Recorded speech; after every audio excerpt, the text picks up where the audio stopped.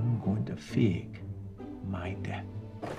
So you'll be able to claim life insurance. What in God's name do you think it would do to our family? To actually think you were dead? I think they'd be upset for a few weeks and then they'd get over it. Police, please.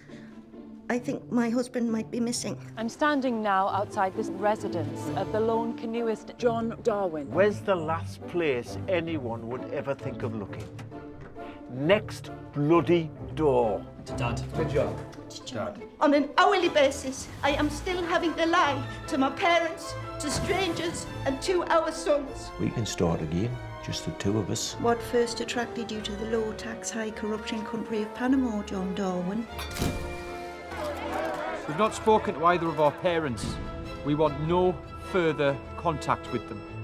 What sort of a mother would do such a dreadful thing?